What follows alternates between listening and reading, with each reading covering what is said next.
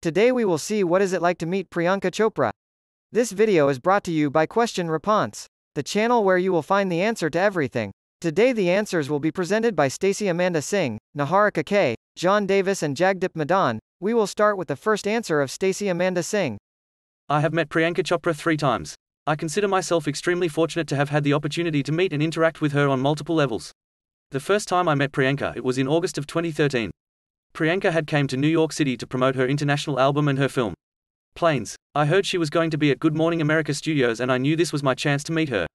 So I went and I was a bit late, so I thought she had left, but I saw a black car pulled up and I knew it was her. I froze. Eventually I went up to her and she politely told me that after her interview she promised to interact with me. So I waited. She could have easily went through the back entrance of the studio to avoid me, but she kept her promise. She came out and walked right to me. We posed for pictures and I gave her a card. She immediately recognized my Twitter name and said, "Oh, so you are Stacy super duper." I freaked out and asked her if she knew my name. And she said, "Of course I know you, Stacy." She hugged me like twice and held my hand the entire time. After our meeting she tagged me in Twitter and Instagram showing her gratitude. I mean, who does all that for fans? Only Priyanka. Now the second time I met Priyanka again in NYC and she came to promote her single, I Can't Make You Love Me. I had a RSVP to watch her music video and interact with her again. I met her mum, who was more than gracious. There were hundreds of people from the press, fans, etc. all waiting to meet Priyanka, and she interacted with every single person. I remember going up to her and shaking like crazy. She spoke to me like I was someone important and not just a fan. And she remembered my name. I remember handing her a bracelet and she told me to put it on her wrist. Can you imagine? My hands were shaking, of course, but I eventually put it on her and she wore it throughout the rest of the evening. We took selfies and she gave me hugs. I died. Now the third time she came to NYC to shoot for Quantico. There was a whole line of fans stretching to a block and a half down. It was her lunch break, however Priyanka skipped lunch and made sure to meet and greet with every single person on the line. We met again and posed for pictures. She loved my gifts and she gave me the tightest hug ever. My phone case has the coolest picture of Priyanka ever with her pink Harley bike, and she noticed it. She took my phone and legit talked to me about how much she loved my phone case, and she talked about her bike. She told me to tell everyone, "That's my pink Harley." In total, Priyanka is the coolest person you will ever meet. She's one of the biggest celebrities in the world, but she's humble, kind and so down to earth. She treats you like a friend. She's coming back to shoot for Quantico's Season 2 in NYC. So you never know, there may be a fourth time. Update, it did happen for the fourth time. Note, I am not a stalker, I would never go about doing that. Just someone who's a dedicated fan and extremely lucky. The following answer is from Niharika K. Okay, so this was ages ago, 2005-06. I was out with family for dinner and she was there in the same hotel for a press conference for Spice.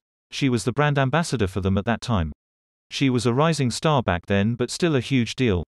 I remember I heard people shouting her name, and that's when I got to know that Priyanka is here. I saw her leaving the hotel after maybe finishing her press conference. She was walking towards the exit and her bodyguards were accompanying her. She was looking beautiful in a blue sari, and believe me, she was as tall as her bodyguards.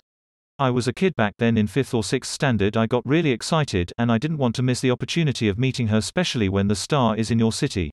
I arranged a pen and paper to get her autograph and rushed towards her. Till the time I reached, she was about to sit in her car. I asked her for her autograph even though there was a huge crowd, and she was just about to leave. She smiled and gave me her autograph and I thanked her.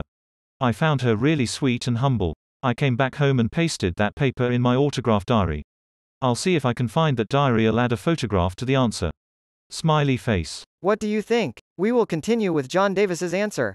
Well, I met her once during an awards ceremony in Mumbai. I was representing my company as a sponsor of the show and I got an opportunity to go backstage where she was chatting with a few people. Being an ardent fan, I went up to her and introduced myself. She, being her casual self, was very grounded and friendly. I told her how big a fan I was of her work and how I followed her progress closely. She thanked me graciously for the compliment and obliged for a selfie and an autograph.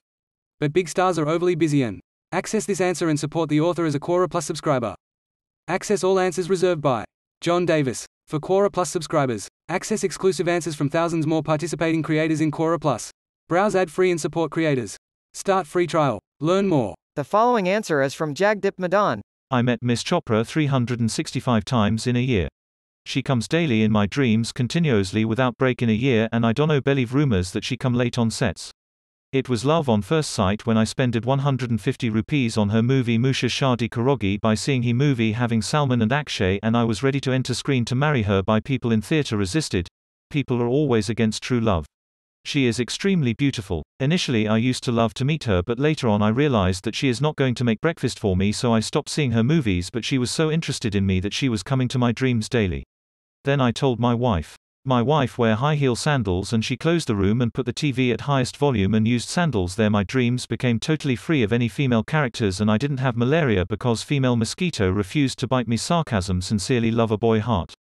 Edit 1. I told my wife that only girl in love can remove all clothes in front on his boyfriend, but my wife told me some bullshit that they have to show some glamour to lease director, but I am medical student and I know body parts and they never taught any body part called glamour in MBBS. The video is over. Thank you for staying until the end. I hope the video has you more. If so, you can subscribe and activate the bell to miss any video. Also remember to leave a like.